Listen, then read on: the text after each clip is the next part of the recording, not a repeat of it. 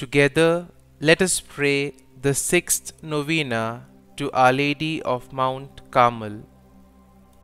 In the name of the Father, and of the Son, and of the Holy Spirit. Amen. Opening Prayer. Blessed and Immaculate Virgin, splendid beauty of Carmel, you look with love on all who wear your blessed habit. Look kindly on me and spread the mantle of your loving protection over all mankind. By the power of your intercession, strengthen my weakness, and by your wisdom, light up the darkness of my mind. Increase in me those virtues in which you excelled, faith, hope, and love. Adorn my soul with such graces and virtues that it may be ever pleasing to your divine Son. Assist me in all the activities of life, and by your presence console me at the time of my death. In that hour, present me to the Blessed Trinity as your child, redeemed by the blood of your Son, Jesus Christ our Lord. Amen. O Queen, who are the beauty of Carmel, pray for us now and at the hour of our death. Amen. The sixth day.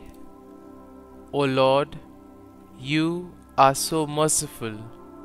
As such, you've reserved a place between heaven and hell, purgatory, a place where we can be cleansed and purified of the lasting effects of our sins. That is where you come in, Our Lady of Mount Carmel. Part of your promises to those who wear the scapular is retrieval from purgatory. You told Saint Simon that you would descend to purgatory each week and release all those who wore the scapular during their lifetime. I intercede today on behalf of all the holy souls in purgatory. Please bring them quickly to our Lord. Beg for them before your Son. I know He will not refuse your request. Release them from their bondage and usher them home to our Lord. There they can love Him and be joyful with Him and you for eternity. I ask that you particularly watch over any souls in purgatory that I may know and love, especially those of my family and friends. Our Lady of Mount Carmel, pray for us. Novena to Our Lady of Mount Carmel. O most beautiful flower of Mount Carmel, splendor of heaven, Blessed Mother of the Son of God and Mother of mine, support me by your never failing love and help and protect me. Show me that you are my mother. May I, unworthy as I am, come one day to exchange your scapular that I had the privilege to wear for the wedding garment of heaven, and dwell with you and all the saints of Carmel in the kingdom of your Son. Kindly make your petitions here.